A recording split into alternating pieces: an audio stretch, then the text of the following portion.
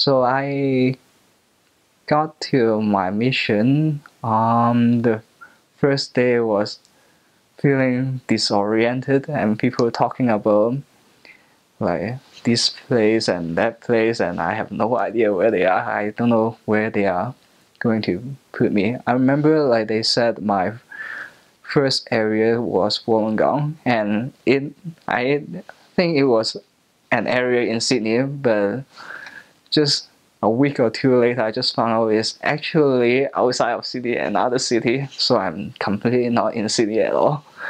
And I remember I arrived Sydney in May, and it was actually winter in Australia, and they put me on bike, and I have a bike crash 3 days later.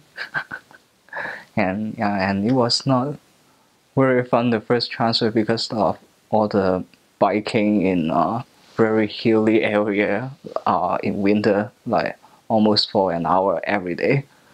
And I remember like my legs were always sore like when I go to sleep.